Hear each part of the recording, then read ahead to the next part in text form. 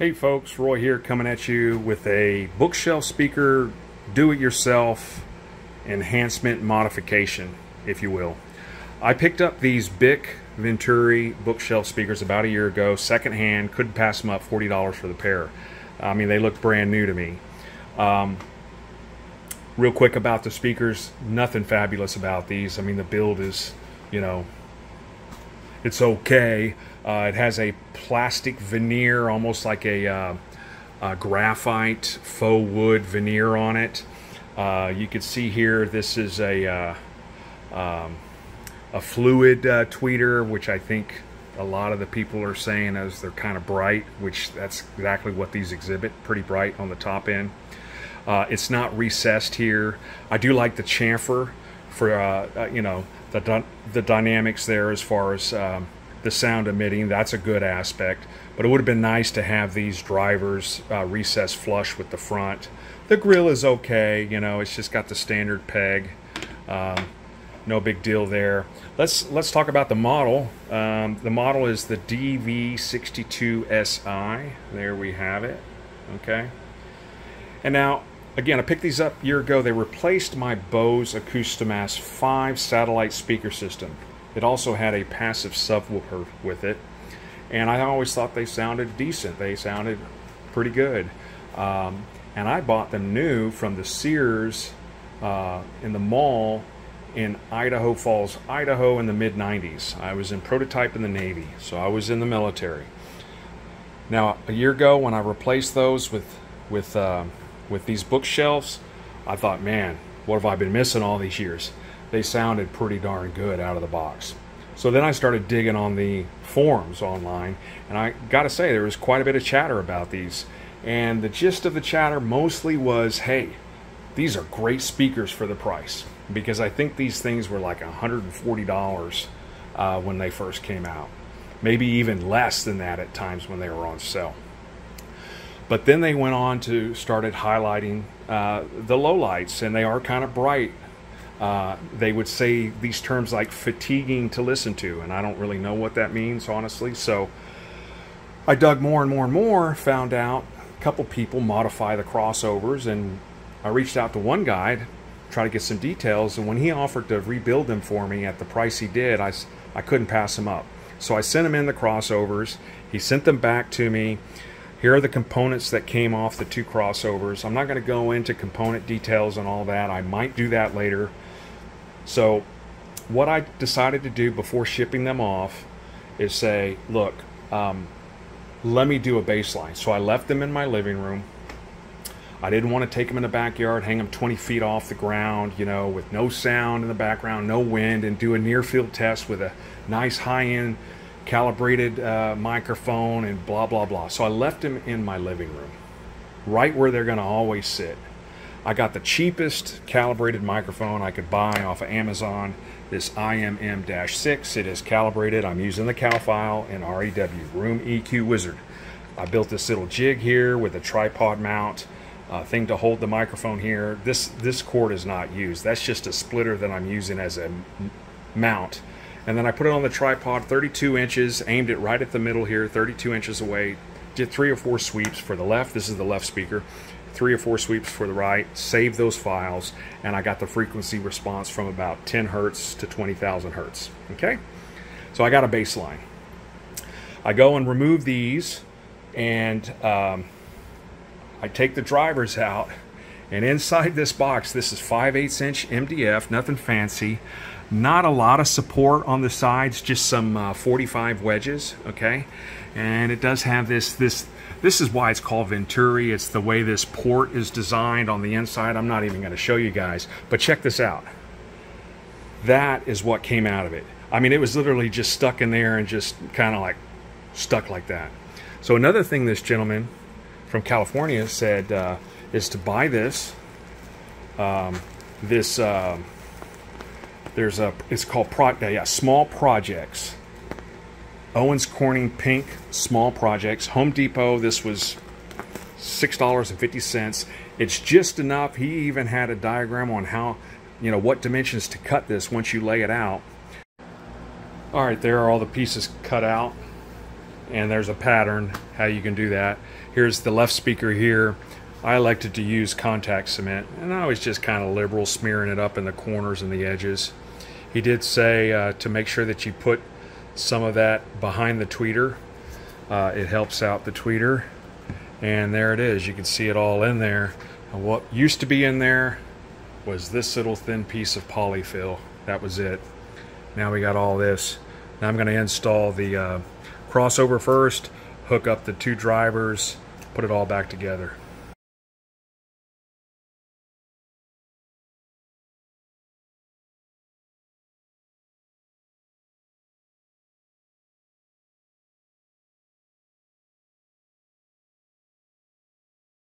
And then of course I'm going to slap in my new crossovers, and I'm going to listen to them, let them warm up, listen to them for several days, let them break in a little bit here and there, and then I'm going to go and I'm going to repeat that test.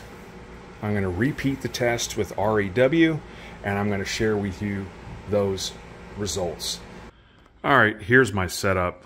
Not the best as far as the listening room. As you can see here, there's a chair here and a couch here. I don't have any chairs here because this is a walkway with an entry over here. So it's not the best. You got a wall about 3.5, 4 feet here in the window.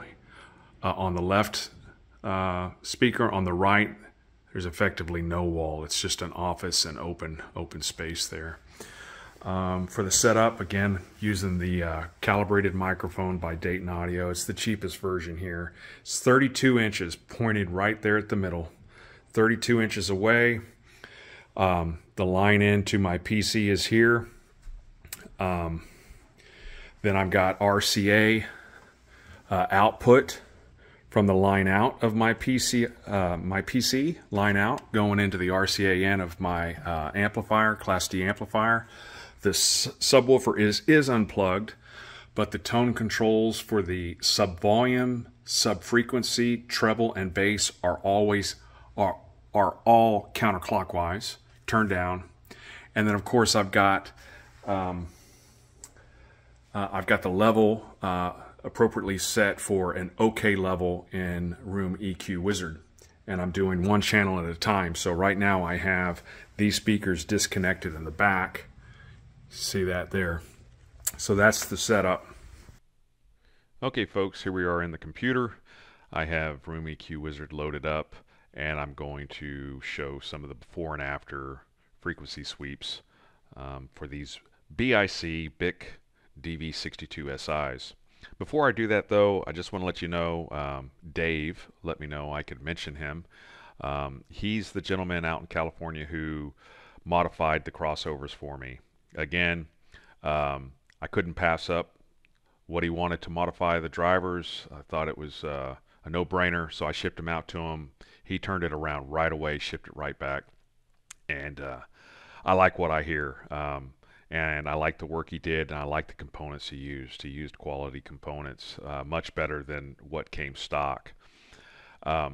Very knowledgeable guy. He knows electronics. I come from a bit of an electronic background in the nuclear Navy, reactor operations and stuff. So when we started talking, we were on the same level, right?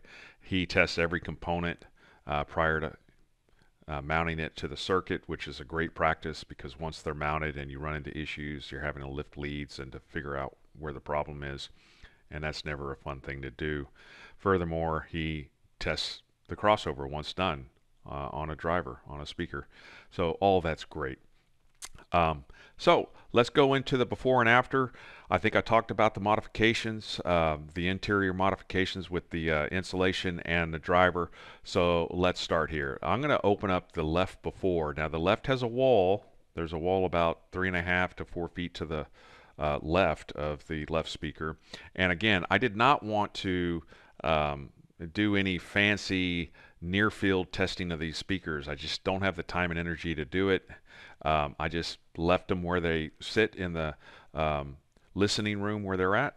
So let's dive right in. Here's the left average, 3 passes averaged. There's the left before, and I'm going to open the left after now. Left after. And there you have it. So the green is after. Um, you can pause it and take a look. The two main areas I see different here is this seems to be carried over to the other speaker as well. So there's this heightened area right through here, around peaks around 18K here, 18K, 1.8K, right, 1,800, right through here, and then you could see here those highs are subdued. Okay, so that was part of the goal of this modification. This is 1/6 smooth. So there's the left. I'm going to close the left out now. I'm going to open up the right. Now the right doesn't have a wall, effectively no wall. The wall is about 15 feet away. Let's do the before on the right and then after on the right. Hopefully you can see this. I've got a wide monitor and I'm using OBS to capture. So the after is the orange. Same thing. You see that? You see that little bit of a hump there? Oh, and by the way, also the bass is elevated a little bit on the right with no wall. And I think on the left, I have to go back and look at the left, it was a little lower. But anyway, this is the main thing right through here and here. Now, I'm going to close that out and I'm going to open up a toned sweep, meaning I listened to some music, different genres, I enabled my subwoofer, dialed everything into my liking. Then I moved the tripod microphone to an ideal sitting position, as about 10 feet away roughly, right in the middle, toned it all out, and I did a sweep. And that's going to be this one right here. And man, when I did that sweep, that bass, the subwoofer was like a sonic boom, like a fighter jet flew over my house. So I know for a fact I need to tweak there. That is way too much, even though I have it turned down, because when I first started tweaking, it's like, whoa, it's way too much, so I turned it down. But in the end, please understand, I'm not going to leave it this way. I need to bring that subwoofer down. And I have a frequency control through the LFE coax, right? So in my amplifier, I can tweak the frequency crossover part. There is a knob dial for that and also for volume. Now I'm going to compare that to the right after. Okay. And I don't like this at all. I got to fix that. But what I do like is kind of some smoothing here. See that green? I like that. I'm going to keep that upper end, higher mids to upper end as it is, but I will work on this. So there you have it. In the end, they are back in service. I'm pleased for the money and time invested in the modification of these speakers. I do truly believe these are one of the top best bang for the buck bookshelf speakers out there for the price. And if even if you don't do a crossover modification, I think you're going to get a lot of benefit of just doing the Ownens Corning Pink projects, pink insulation modification inside the speaker box. Because if you recall, that little chunk of white polyfield, it was just stuffed in there, floating in the middle of the box. It probably rested towards the bottom of the box over time.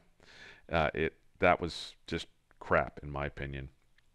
But I want to thank Dave. Thank you so much for helping me with this endeavor. I'm happy with the results. My ear is wanting to turn up that treble a little more. I'm missing some of that because I do have some high frequency hearing loss based on some recent hearing tests that I did. So I'm very pleased. Thank you so much, everyone. Thank you for watching. Hope this was a helpful video series. Goodbye.